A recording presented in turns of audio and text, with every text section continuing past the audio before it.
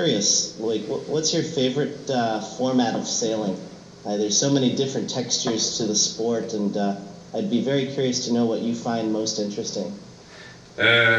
Just arriving here in La Rochelle, you know, that's a big harbour in France, and with a lot of yards and a lot of new boats. And in fact, maybe my favorite way of sailing is the one I'm not doing enough.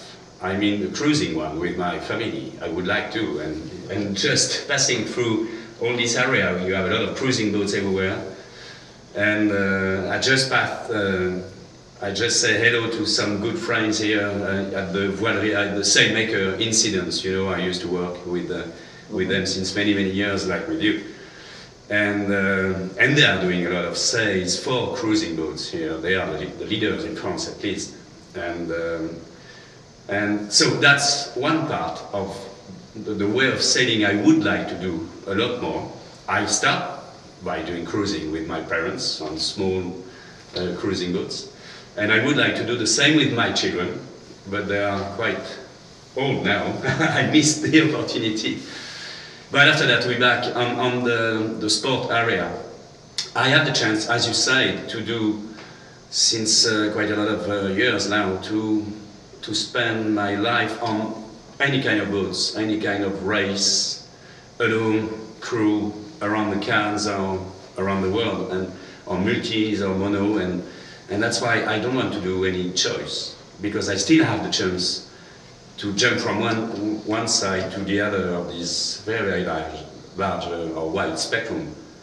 And as I said, I try to say that my specialty is to be a generalist, if I can. As one of 5 children sailing with your parents, explain a little bit more about some of the experiences you've been able to share with your children. I'd like to know and understand, you know, from the perspective of as a father and clearly as an experienced yachtsman, how you tie those things perhaps together. In fact, as a father, like you, like all the fathers, I mean, we still have to learn a lot of things about trying to share and to share with our children. And maybe one good way to do it is to not be at home 24 hours a day, and hopefully our job, whatever they are pretty consistent, time-consuming, or but in fact, my father was captain of super tankers, so that means he was not at home. He was really far from home during 2 months, 3 months, or something like that. And then when he was home, he was really at home. That was not like I should say a classic job. When you could be at home every day, or I mean every night, but you wake up very early in the morning and you come back home very late in the evening, and so it's worse than not be here. And I really like the way, comment on dit, les métiers d'absence, comment tu peux dire ça? Absent, how do you say that? When you are not somewhere, that means you are missing the missing jobs. You know, the jobs which makes you away from home, away from the eyes, but close to the heart, maybe sometimes. And because each time you come back, the value is better and bigger than if you stay all the time but without any kind of presence. And that's very interesting for that. And I think that I had the chance to have a job like that. And for instance, my first daughter, Mary, was born 22 years ago during the first Vendée Globe, you know, the first one, the world trip alone. And sure, I was not home when she was born.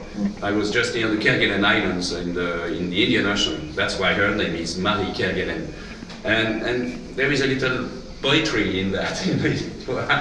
That's better than not be here, but just being in the traffic jam, being blocked in the traffic jam, not far from your home.